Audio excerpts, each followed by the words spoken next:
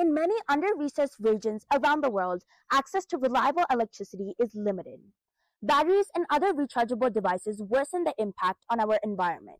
This affects basic services like water monitoring, healthcare, and agriculture. To solve this problem, I developed a simple, inexpensive, and sustainable solution that uses moisture to generate up to 5 volts of electricity, enough for most environmental and health sensors without relying on any external power sources. Let me tell you how it works. When water molecules pass through a nanoporous graphene oxide layer, they create a potential difference.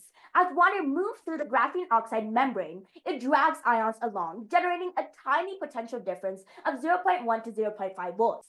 My solution was built in 2 parts. In the first part, I focused on developing a prototype of a power cell. After trying several nanoporous materials and substrates, I finally used a drop casting technique to coat a 4-layer graphene oxide nanomaterial suspended in ethyl alcohol onto PET and fiberglass substrate. After configuration, I tested the power output of the cell under different moisture and salinity levels to simulate conditions like bodily sweat or environmental humidity. The second part involved making the cell, which only produced small voltage, practical for powering real sensors. I needed to get the cell to produce consistent voltage and also boost the output.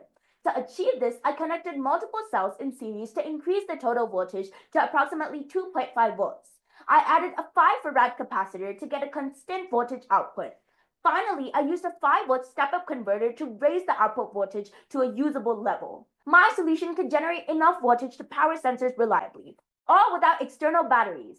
This solution can have bigger impact, such as eliminating the spread of mosquitoes near breeding sources or to create smart bandages to prevent wound infections and so on. From rural villages to smart cities, my solution can power essential systems in a clean, affordable, safe, and sustainable way. Thank you.